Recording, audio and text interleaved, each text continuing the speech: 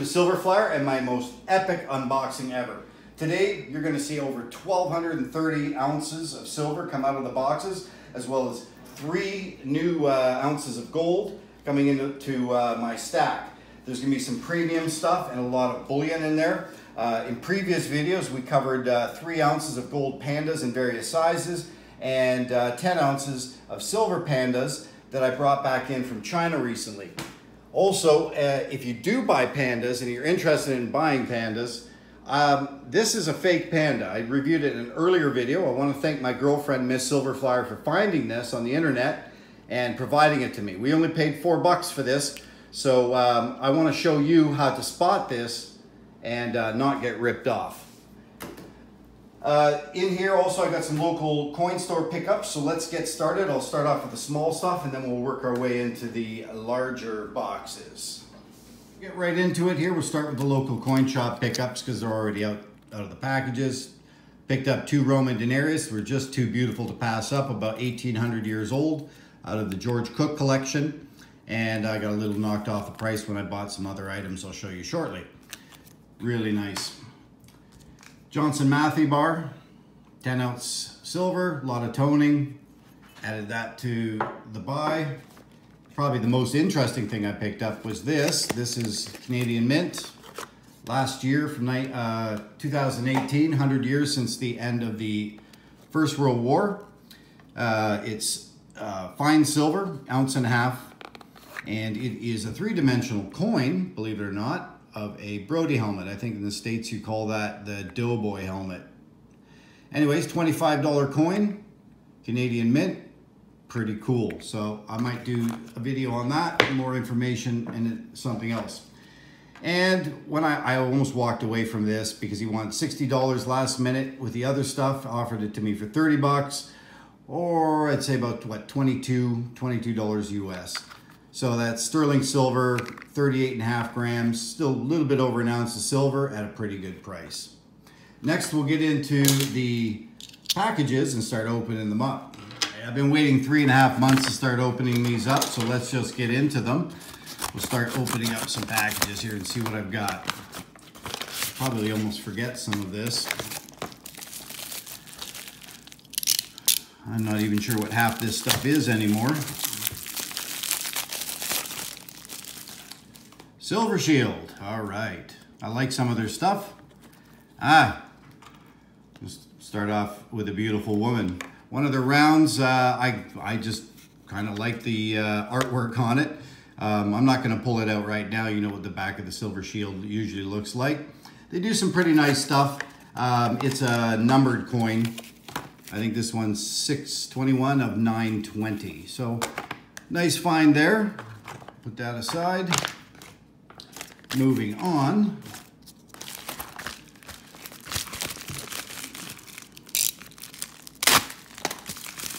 What do we have here? Nicely wrapped. Oh, this is from, I believe his name, what's his name? He's a really good, David Sager, an eBay dealer from Hollywood. He's really good to do with if you're, especially if you're Canadian. He knows how to work the NAFTA so you're not paying any tax. And he has lots of different stuff. So what's this one? This is a Britannia. I don't have any, so I had to buy one. So there's your Britannia. I'm sure you've all seen this before. Nothing real special. And over here, oh, Year of the Pig. This is also from, I believe this one is Australian. I bought this. I'll probably be giving this to my niece who was just born a few months ago. I bought her a couple coins to get her stack started early. And, oh, this one here, the Fiji, which I thought was really cool. Now, I don't know if you can see that wave breaking there.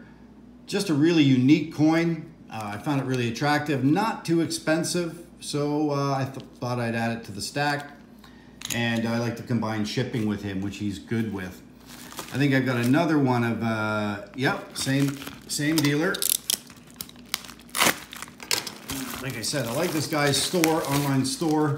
He has a lot of really unique stuff, and he knows how to do business. Combines shipping, he takes care of the NAFTA, so you're not paying taxes if you're from Canada, as I am. Oh, there's his cards. A little plug for him. Good for you.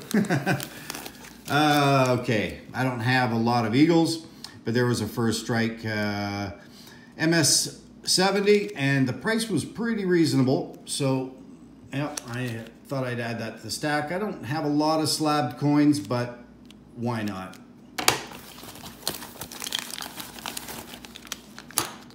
Okay, another Fiji dollar. What's this one? Oh, the mermaid. Okay, that was a really cool piece of art as well. So I'll get a quick picture of these at the end of the video and go over some of this stuff here. We're just gonna get into the bags here. Oh, London, Tower of London. Sorry, Big Ben. That's Big Ben, not Tower of London. British pound. Pretty neat artwork, and I really do like, I've been there, and I really do like the city. Thought it was a really attractive piece to grab. Moving on, let's get some more stuff open here.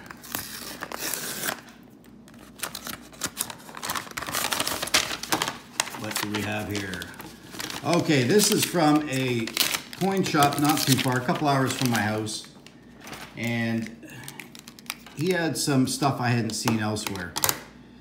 So you have, this is Virgin Islands. And I thought a really cool piece of art on there.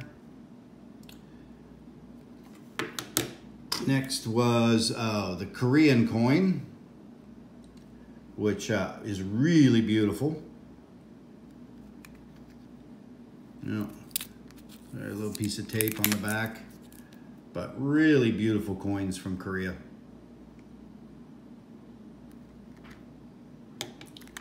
I think my girlfriend will be getting this one here. She really likes Korean culture. So I might have to give this one up as much as I like it. Maybe go into her stack. She's got a small stack starting. This one she probably won't get, although it is from Russia, her home country. I think it was Russia in 1992, 1993. I just didn't have anything from Russia. This was on the store's website, so I thought I'd get something. I think it has something to do with their national ballet, the Russian ballet. Anyways, just a pretty cool coin. Thought I'd add that to the stack, but I'll be keeping that, dear. Sorry. All right, what do we have here? Oh, I think I know what these are here. These are from Silver Gold Bowl. They had a really good deal. One-time buy only, and I've done thousands of dollars of business with them before I'd run into this deal, and thought I'd get myself one of their own bars. I believe it's at Spot. It was at Spot when Spot was around $15 or so. Really beautiful bar. And because it was such a good deal, I told my mother to buy one as well. And she ended up giving it to me. So there's the 10-ounce Silver Gold Bowl. It's made for them by Sunshine Mint. Really beautiful bar. And I don't think you can go wrong. It's a well-known dealer. I guess well enough known that they have Sunshine Mint printing bars or stamping bars. So this will be the same one. The exact same coin in here. Sorry, bar, not coin.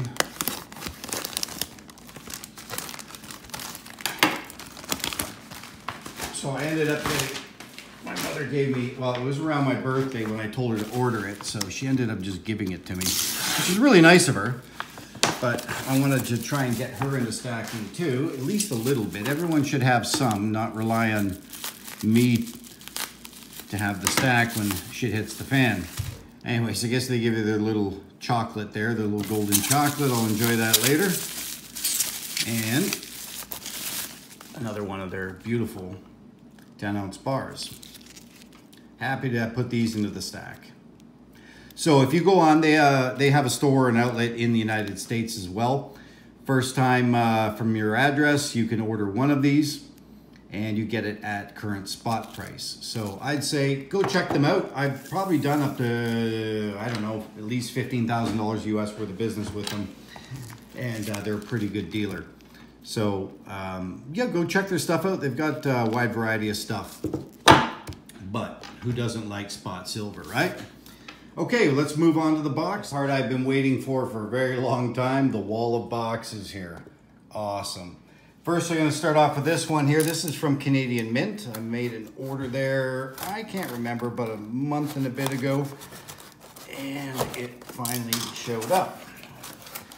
So this is the Juno Beach, starting off with the Juno Beach Memorial Coin.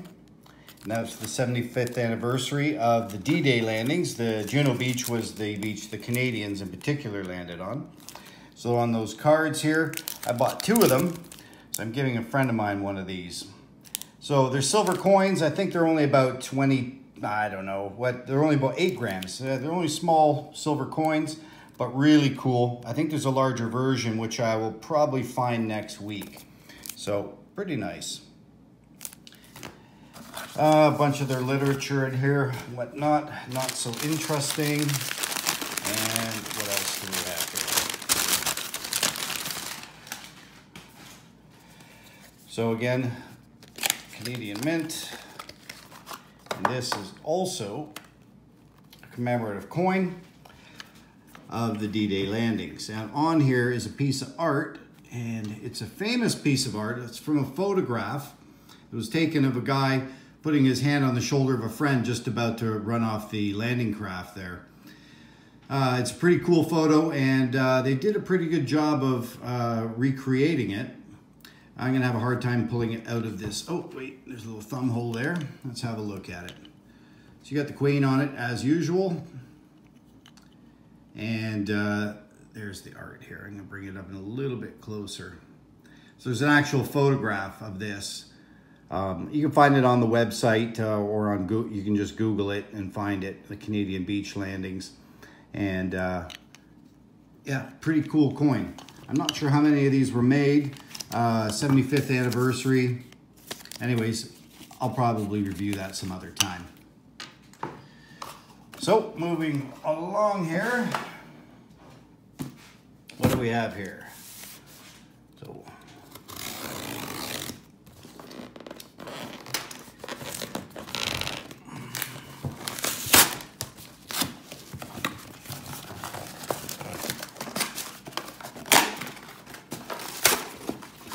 Apmex, all right.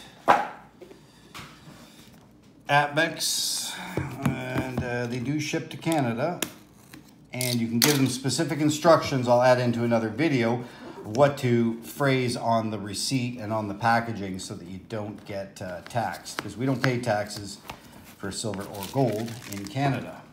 So nor should we if we buy it from the United States under NAFTA.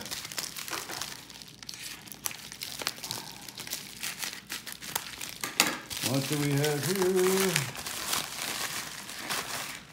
Oh yeah, this is cool. I'm so happy to see this.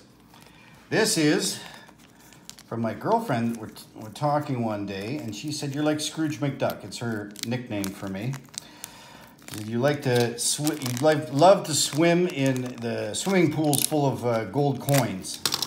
And she's absolutely right. So I Googled it, and sure enough, it's a newie, New Zealand made. Scrooge McDuck 1 ounce coin, $250 face value, I believe. Yep, $250. And actually a pretty cool coin. A little bit more on the premium, but you know what? After we talked about it, I just had to have this. Scrooge McDuck is awesome. I even want to find a couple of his old comic books. Really cool, really cool. She's gonna be happy to see that. All right, so what else do we have here? Put the Apmex aside. Box is over here. This one seems pretty light. I'm not sure what this one. Oh yeah, I think I know what this one is. How do we get into it? Let's just cut.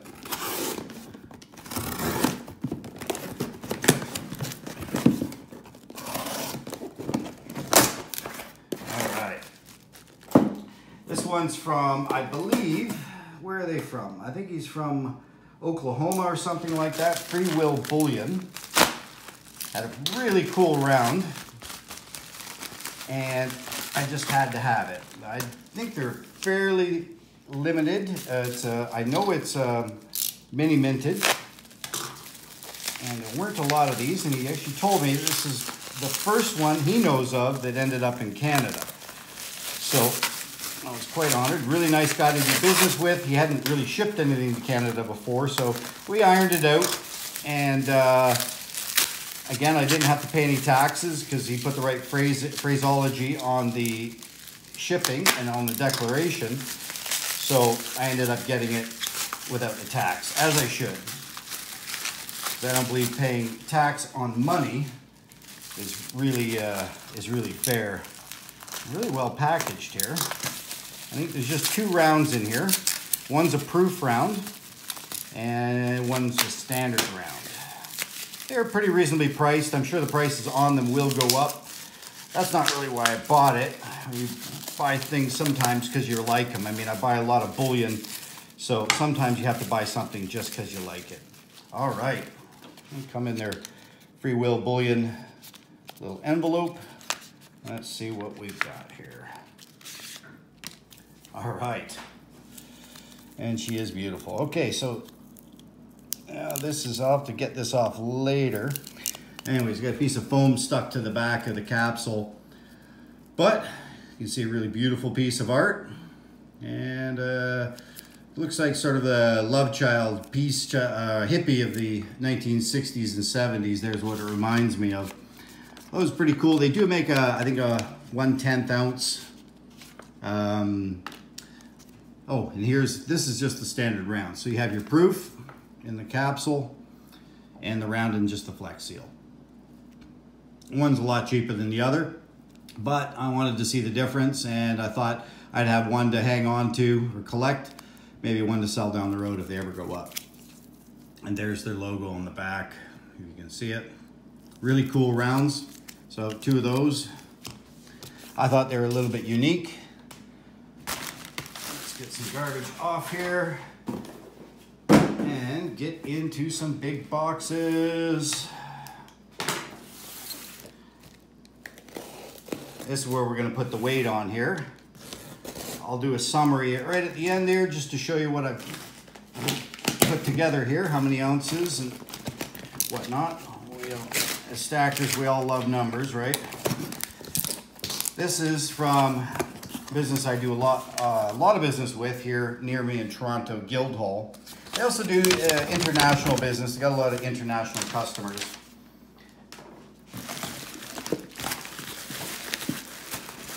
And this was an order when spot was below $15. So I got 10 random 10-ounce bars. So I'm not sure what I've got there. NTR, 2 10-ounce NTRs, Republic Metals. Looks like the, what is this here? I recognize this. This is a US mint, made in the USA, 10-ounce bar. I'll have to look up what that even is. Pretty cool though. Go a couple more NTRs.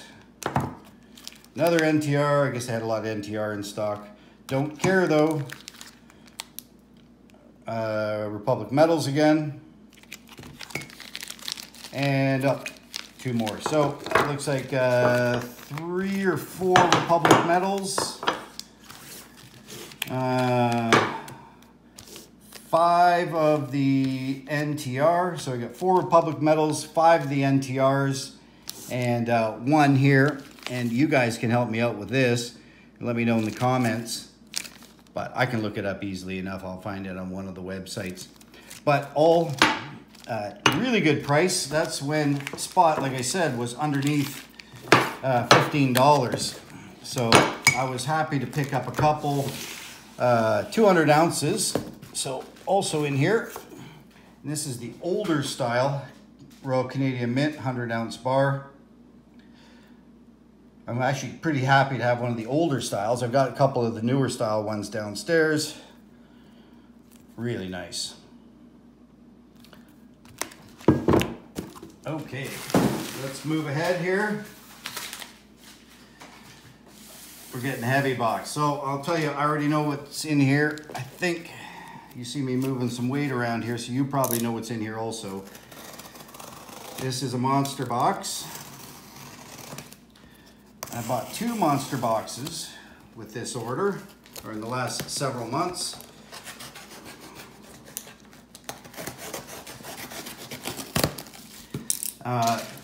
First one is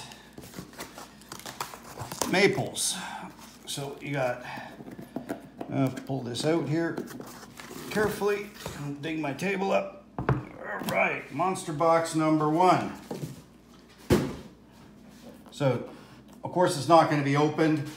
Just check on the side here. It's still sealed, so I've been told they're best to leave them sealed.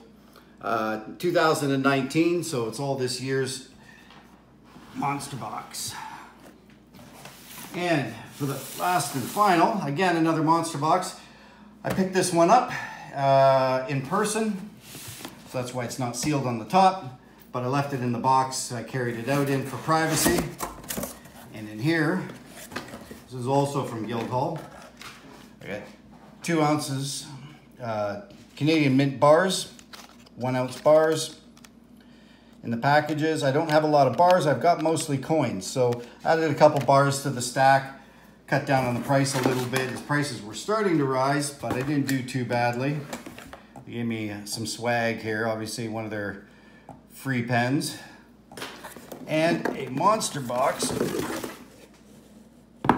of 10 ounce Canadian mint bars. So these were just running out of stock actually, and I'm told they're in demand at the moment because the mint has run out, the suppliers have run out. They're waiting for more from the mint. So I was pretty lucky to get that when I did. So we'll do a quick overview here in just a moment. This has been like Christmas for me. Thanks guys for joining me. Had a lot of fun opening this. In summary, as we all love numbers here in stacking, we just opened up 1,255 ounces of silver and 6.1 ounces of gold. That includes everything I brought back from China. And what I've left in China also, another couple ounces of gold and several ounces of silver. I've effectively over doubled my stack in the past 3 or 4 months. So I'm pretty happy. I have some great videos coming up, including moving your RSPs over into non-fiat, actual physical silver and gold. So if you'd be interested in some of that, please follow the channel, and also for future unboxings. Thank you for joining me. As always, like, comment, subscribe. Have a great day.